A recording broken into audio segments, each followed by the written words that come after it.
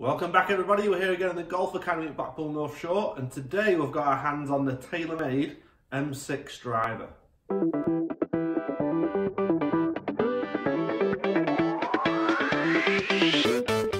Okay, so TaylorMade are advancing on from the M4 from 2018 to the M6. To me it looks very similar from the top, but it is a little bit different from the bottom. So the M4 was more of a red and blue kind of feel with that carbon black. With the M6, they've just kept that red colour with the driver. Okay, so in terms of looks compared to the M4, the actual top of the driver when it's behind the ball is very similar. You've still got the kind of the grey outline at the front of the driver, carbon black kind of feel on most of it, and that kind of circular red line around the side. So very similar to the old M4 driver. On the bottom, it's a slightly different story. So with the M4, it's more of a circular pattern.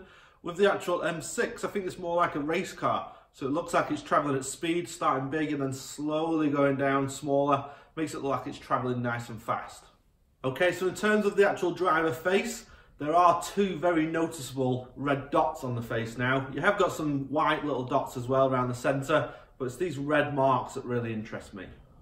Okay, so let's just have a little quick chat about what technology goes into the head, what they've kept and what they've introduced. So first we'll start off with the hammerhead. So they've still kept that kind of little hole in the bottom of the driver. It's going to really help you with them low centered hits, maybe with the heel or toe even, just to keep that ball speed and keep that consistency.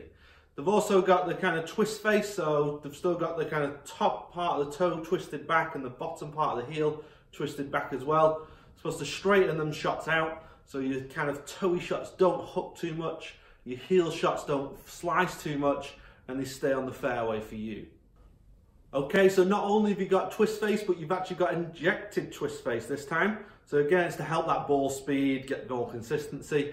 But what it actually does is TaylorMade start off with a driver that isn't legal. So it can actually transfer 100% of its energy into a golf ball.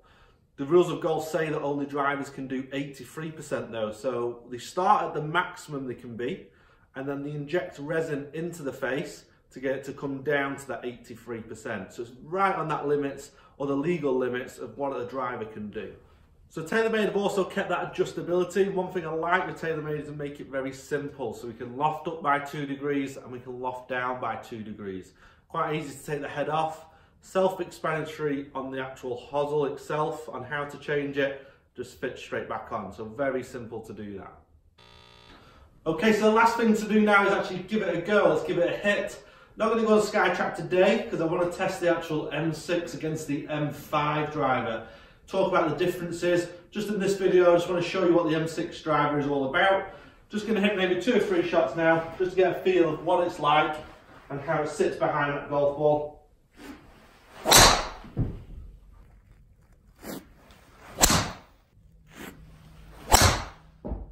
So for me, TaylorMade drivers are a little bit firmer off the face. You get that nice snappy shot when you hit the ball at the middle. And I could really feel I hit a couple there out the heel, and I could feel that in my hands. So I'm hoping when we get on SkyTrack, it will give me that forgiveness using the twist face. And with the injected twist face, I keep that ball speed. Okay, so overall with the M6 driver, it is a very nice looking driver. I did like the shots that I hit with it, and there's a packed load of technology that goes into this club. Once we compare it on the SkyTrack, we'll give you some real numbers and see how it performs. If you want to come down and try it beforehand, try that injected twist face technology. That is brand new, just out this year for 2019. Don't forget to like the video, subscribe to the page, and we'll see you next time.